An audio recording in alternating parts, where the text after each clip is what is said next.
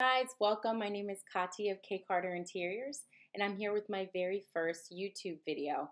I'm excited to bring a basic, quick tutorial on a question that I get asked most, and it's how I create my design concept slash mood board, and it is using PowerPoint. PowerPoint is the easiest, most accessible software tool available, and can really impress your clients when you can create a concept that they can visualize and just feel confident in before the actual execution of the project. So, if you're unfamiliar with what a mood board or design concept is, it is simply a curated collection of inspirational images, text, patterns, materials that can help the designer or decorator um, and most importantly, the client visualize the space before it's completed. So it's simply just starting at conceptual design. And PowerPoint is such a great and easy tool, like I've said. And so I'm excited to bring you guys this tutorial, and let's get to the video. First, I like to create a border around my presentation slide. This just, to me, kind of helps centralize your design concept. I click on Insert, Shapes, and then choose the line option and create a border all around. Now you can change the transparency, the color, and even the line size on the format and shape. Next, I love to add my logo or whatever branding symbol you have. You go to Insert, Picture from File, click on your file, Insert, and then move to whatever location you want. You can expand it, make it smaller. Next important step is to definitely always add a title. Go to Insert, Text Box, drag your text box, and begin typing your title. I usually always include the project title with the space that I'm creating the design concept for. And I change the font size and underline to kind of emphasize the project title on all of my slides. Now you get to the fun part of inserting the design concept images. So I already have all of my products pulled up. I right click, copy the image, go right click, hit paste. Then you're going to begin by picture formatting, removing the background. You're going to extend the lines so that it removes anything that you don't want within that frame. And then you're just going to click back on the slide. Then you're also going to hit picture format again, and you're going to crop so that the image no longer has the pieces that you have removed from it, and it won't conflict with other images you're going to put on your design concept slide. So now you're also going to resize it and put it in place on the design concept board. You're going to go back to the browser to another image that you are ready to copy and paste. You're going to right click, copy image, come back to your slide, paste it.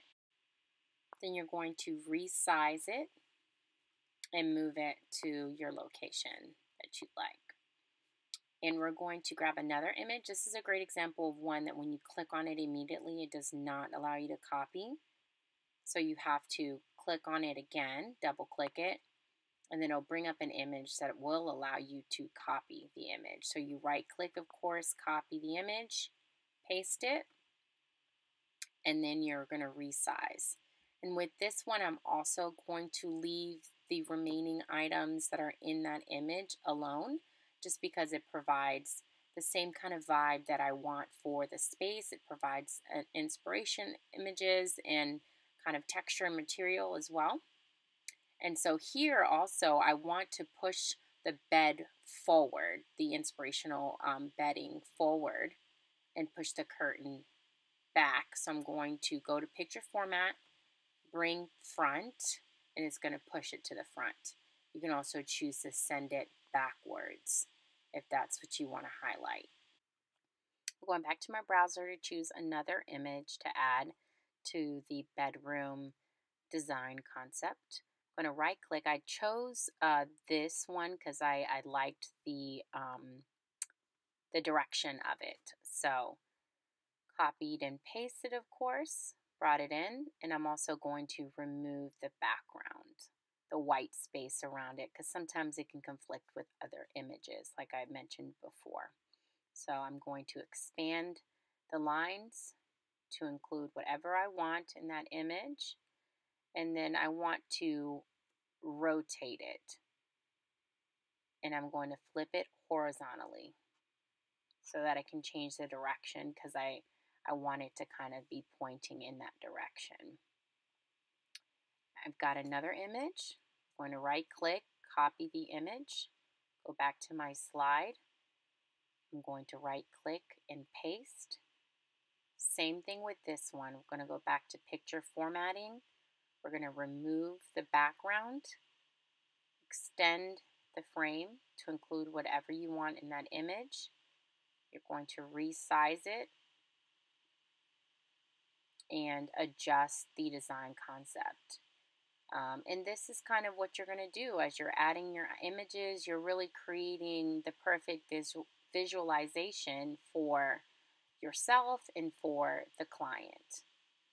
And that one I want to bring front so that I can kind of, the side table can sit near the accent chair, but not be sitting in front of the accent chair. So now I'm going to insert, add a shape, and choose the square option. And this here, you can add just a color story of your design concept, which I think is really pretty too. The final design concept will not have this on here, but I'm just kind of showing you how you can choose the color story and kind of highlight to the client what your thought is on the color story.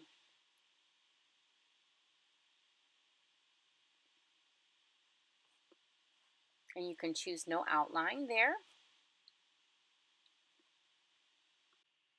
Then you're going to copy and paste that square and align it perfectly to now create your different color story blocks.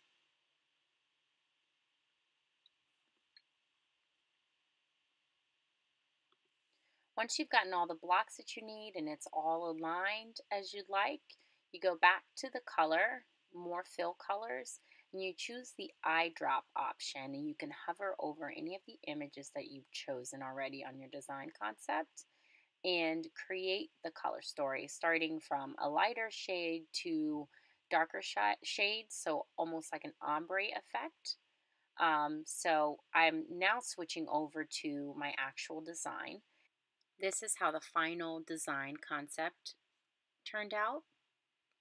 And so it has all of the different elements that I want to show, the different inspirational images, textures, materials, patterns, and then of course this color story that I am just kind of playing around with.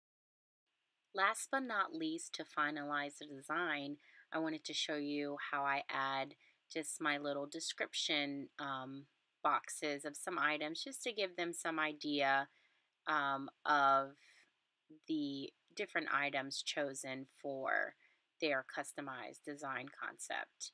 And so I just go on insert and then shape form and text box drag, very similar to creating the title.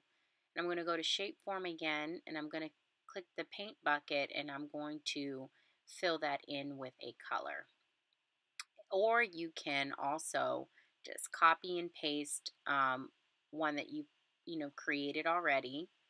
So now that my design concept is complete, I'm going to go to File, Save As, and I'm going to save it as a PDF.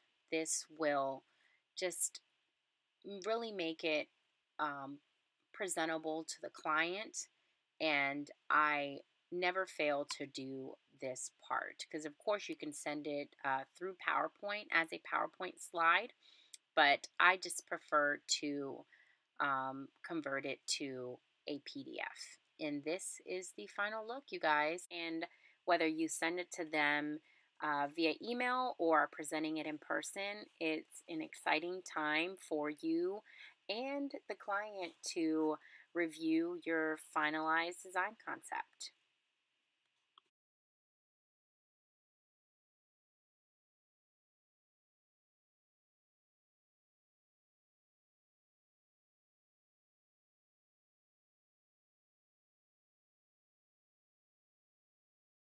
Guys, thank you so much for watching. I really do hope that this was a helpful guide for you all to build your design concepts. I will be covering more topics, so please subscribe and hit the notification bell, and I will definitely see you guys in my next video. Bye.